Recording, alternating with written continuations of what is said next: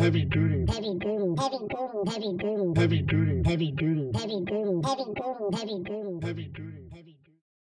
Mercruiser Service Manual number 28 is for stern drive units having a serial number of OM and higher.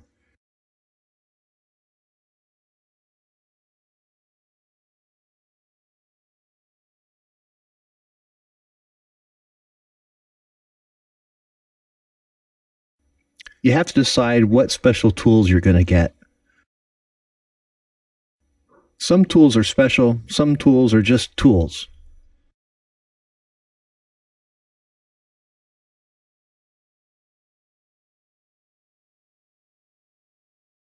Service Manual number 11 is for older stern drive units. Manual 11 calls for a different part number tool to do the same job. If you have oil in the bellows, it comes from the drive shaft seal. That's where it comes from.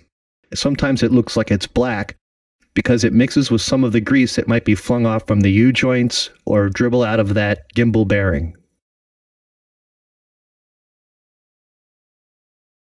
To get at that seal, we need to remove this U-joint assembly from the drive shaft housing.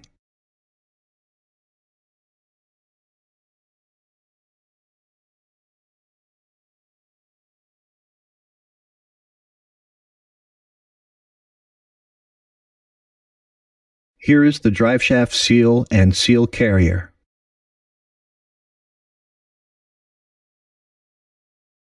It's important to find out why the seal failed.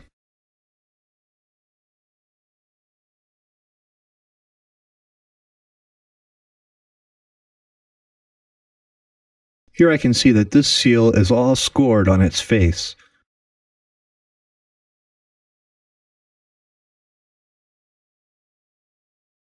And this face on the yoke is all scored up as well.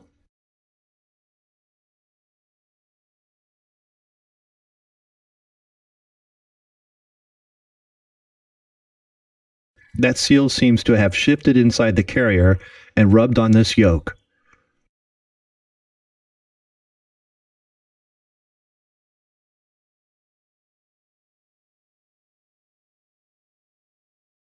A new seal simply needs to be installed in this carrier squarely and positioned between the two chamfered edges of this inside diameter.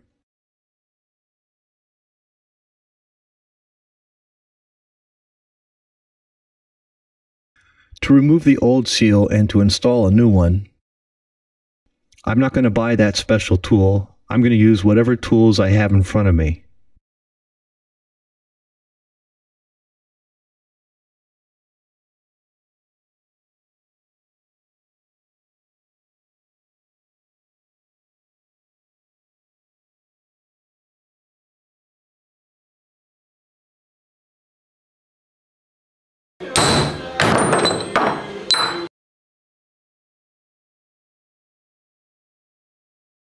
A drive shaft seal is a drive shaft seal is a drive shaft seal. I'm sure I could measure this one up and go buy one anywhere for $2.50.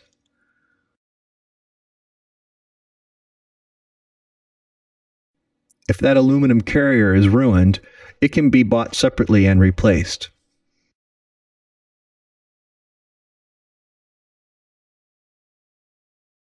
It looks to me like that seal has even spun in there a little bit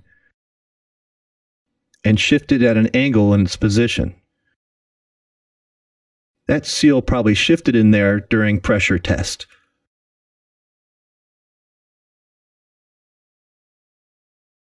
And that happened because the installer didn't use any Loctite.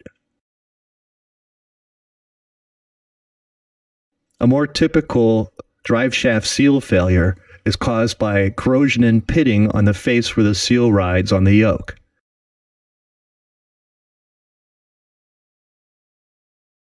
This type of failure can be accelerated by having water in the bellows.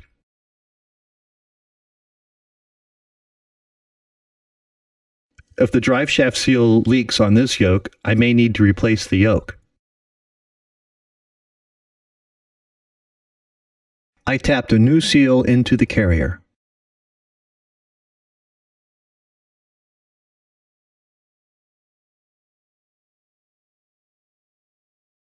I sniped this aftermarket part on eBay, but I would rather have an OEM part.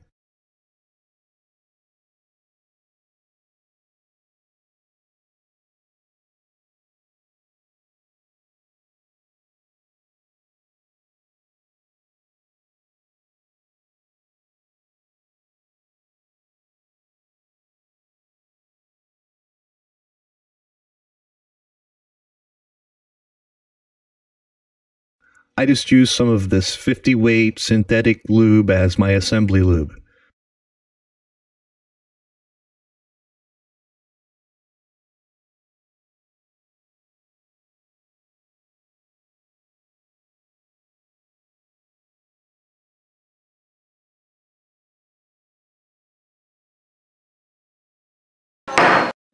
Oh, that was slippery.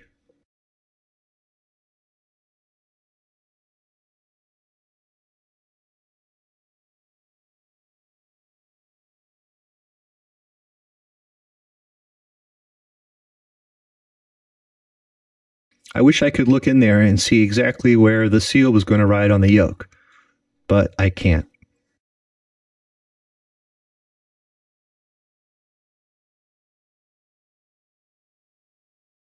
I do keep my manual open right in front of me to ensure I put these parts back in order and facing in the right direction. This upper unit seal kit comes with enough parts to do other drives as well. I have to make sure I select the correct O-ring for this location.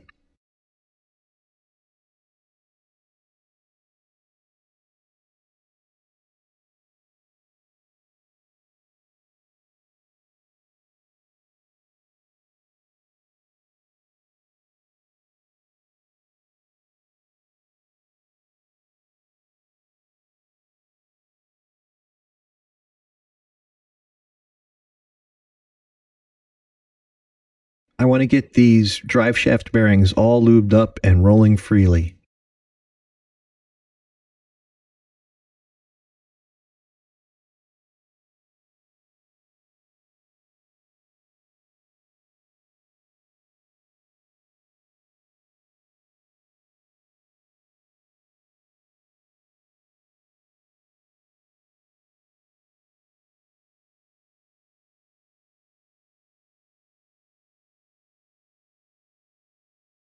This is a heavy-duty bearing and gear assembly, and it spins at engine speed, probably 80 times a second.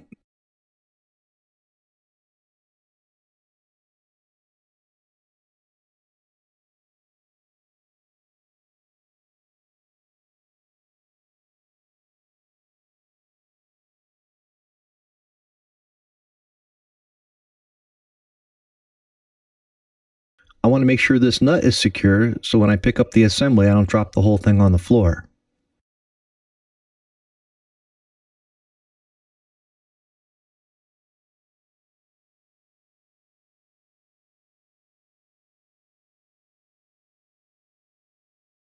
Next, I'm going to set the rolling resistance, or the preload, on those bearings.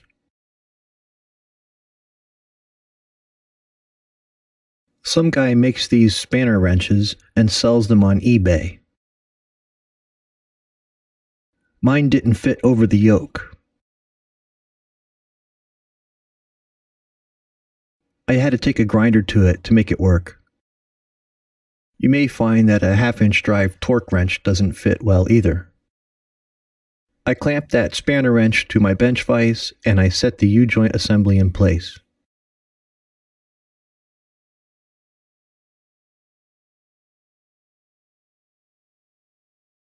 I wind that lock nut down just until there's no more play.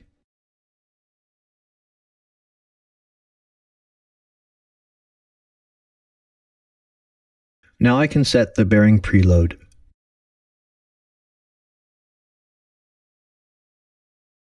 I tighten that lock nut just a couple of degrees and then measure the rolling resistance.